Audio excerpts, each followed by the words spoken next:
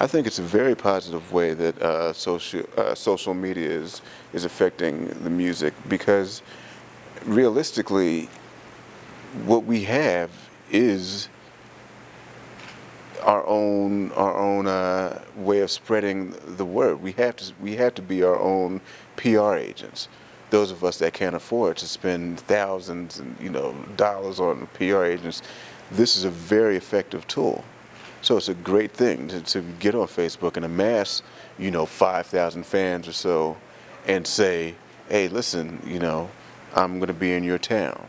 I mean, that kind of takes the place of what we used to do when email became big, which was just having emailing lists and saying, okay, we'll let you know when we come in your town. Now you have Facebook, so people could just connect, join your fan page. So it's a great thing.